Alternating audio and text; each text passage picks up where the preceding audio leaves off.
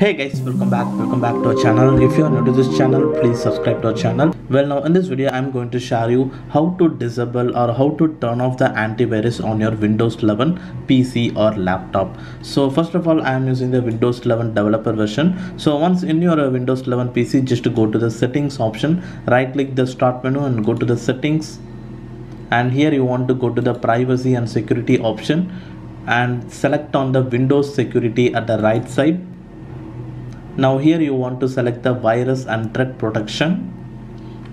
Once you selected that, now you will see a option virus and threat protection settings. Here you want to click on the manage settings, and now you can able to find the real-time protection. So just to turn off this option. So this is the antivirus for the Windows 11. Once you turned off, so it will be turn off the antivirus. And if you are actually installing any third-party application like that, means you want to turn off the most of the settings like the tamper protection and the cloud delivered protection, and also here is a controlled folder access. So you want to turn off this option, then only you can able to install any third-party application like that. And also to turn off the controlled folder access, so you have to again turn on the real-time protection, because only the real-time protection is turned on, only you can able to turn off this controlled folder access.